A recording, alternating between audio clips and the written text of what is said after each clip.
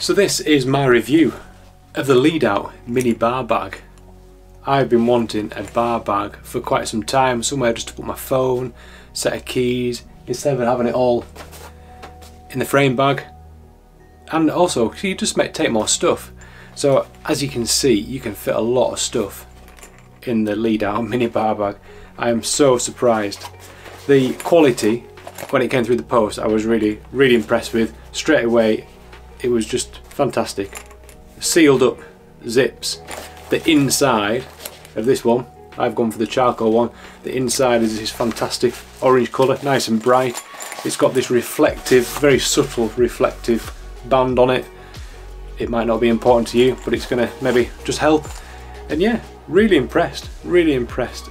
I've used it on a couple of rides and just thought it was worth reviewing because it came up on my Instagram feed and I was a bit skeptical, and as a result of that I've been in touch with Lead Out, and there is a promo code in the description below that you could use if you wanted to buy any of their products.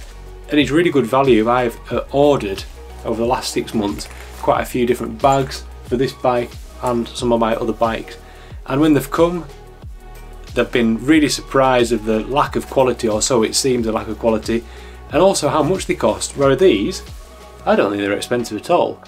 I am halfway tempted to get another one so I can have one on my road bike ready to go all the time. But with the easy straps, I suppose the sensible and most economical thing to do would be just to use the same one. But yeah, choice of colours, the details for Lead Out are in the description below, and as you will see in the future, I will be using this on my regular rides on this bike and maybe on other bikes in the future. Comment, like and subscribe, and we'll see you next time.